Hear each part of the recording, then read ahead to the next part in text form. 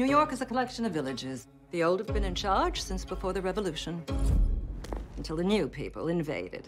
Well, I'm new. I've only just arrived. You are my niece, and you belong to old New York. George Russell is a power in the land. Before long, he'll put money into his pocket with every train ticket you buy. I think we should know the Russell family. We do not move in the same circles. Mama, you are incorrigible. I take that as the highest praise. Mrs. Van Rhijn and her sad sister were spying on me today. I don't know why you bother with them.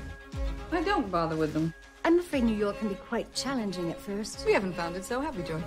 There is no challenge you are not equal to, my dear. We have invited Marian to live with us. She hasn't a penny. I cannot live within Aunt Agnes's confines. You must meet the right people in the right way. Money isn't everything, Agnes.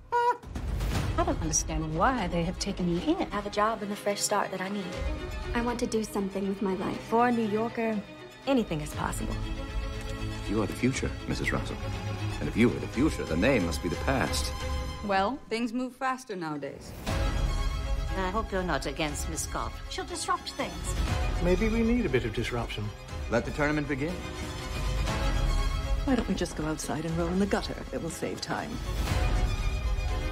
You know Newport well, Miss Russell. The mistress is not a player in the great game. That woman is unsuitable as an acquaintance. I'll make them pay one day. This is not a game for weaklings. We've taken you for a fool when it is we who are the fools. I won't fight you on that one.